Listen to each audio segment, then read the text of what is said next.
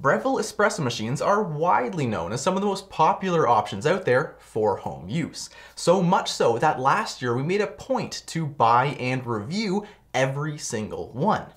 Well, maybe not every one, because the touch variants were noticeably missing from that video. So today we're circling back and reviewing the Barista Touch by Breville. Is it just a Barista Express with a screen slapped on the front? Let's find out.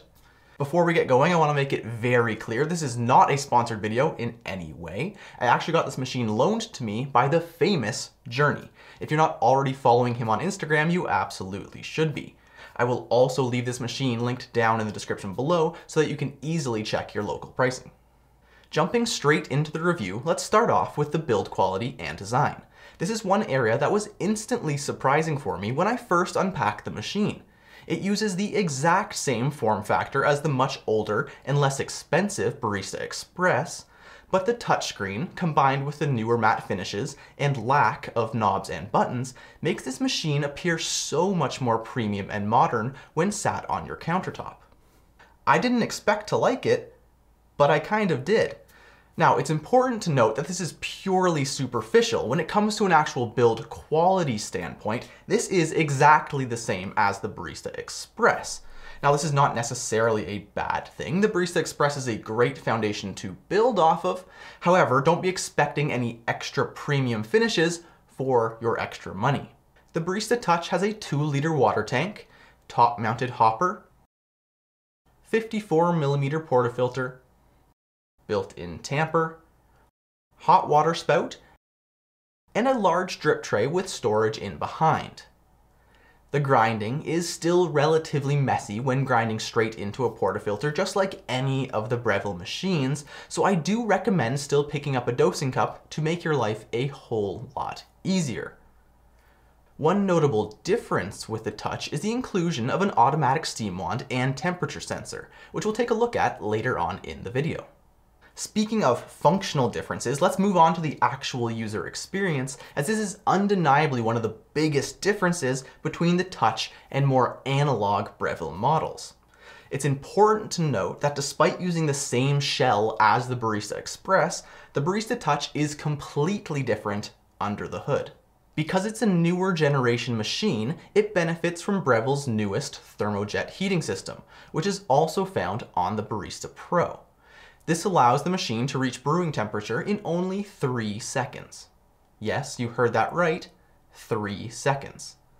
The downside of this system is that it runs very cool, so the group head will not properly preheat the portafilter by simply locking it in. You'll need to run 1 or 2 blank shots to get the metal warmed up before pulling your first espresso of the day. Moving on to the touchscreen itself, there was a lot of stuff to explore.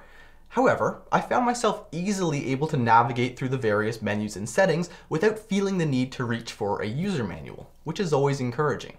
The main screen shows a variety of drink icons, which when clicked, preload a corresponding set of drink parameters, including the grind time, shot length, milk texture, and milk temperature.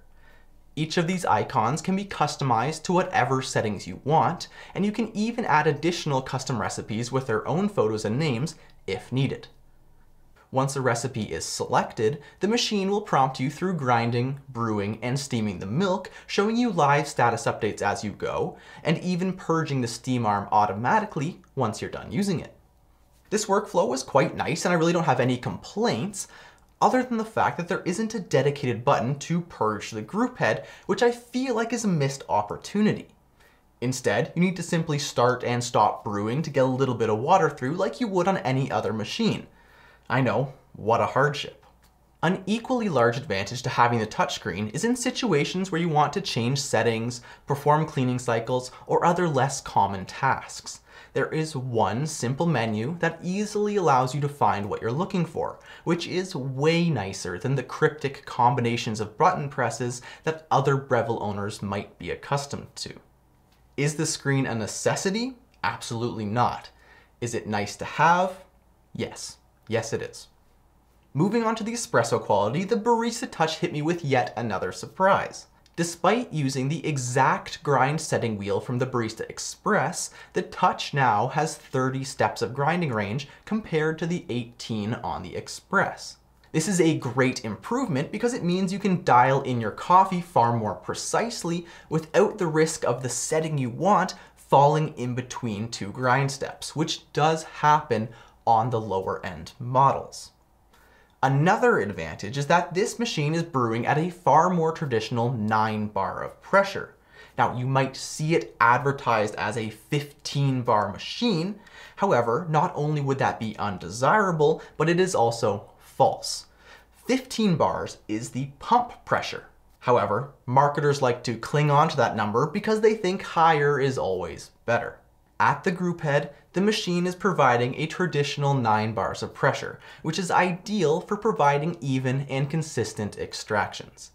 The espresso quality from the Barista Touch will be on par with that from the Barista Pro, which is to say that it is very good for a consumer level machine. Yes, I would have liked to see a 58mm portafilter for a machine in this price range.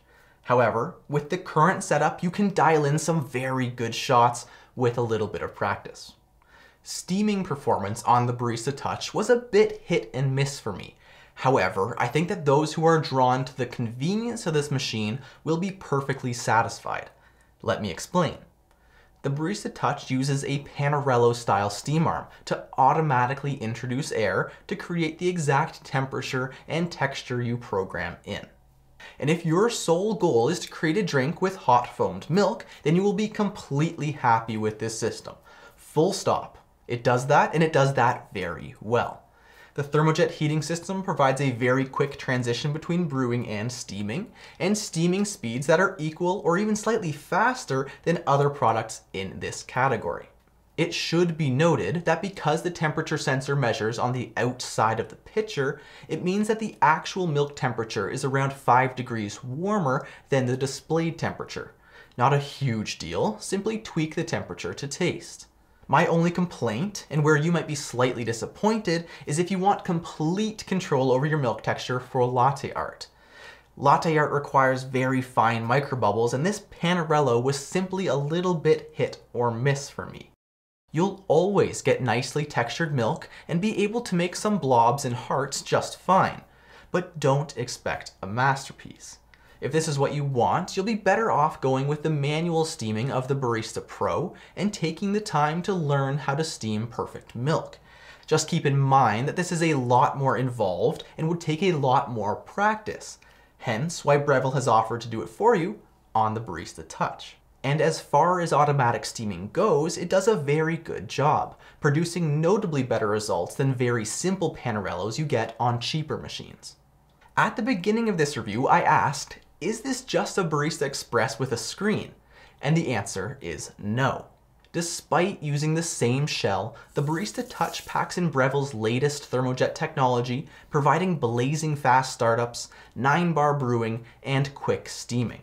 For that reason, this machine is best described as a Barista Pro with a touchscreen and automatic steaming capabilities.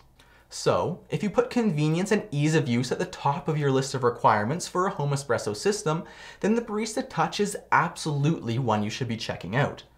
However, if none of these features stood out as must-haves, then you'd be better off sticking with the less expensive Barista Pro.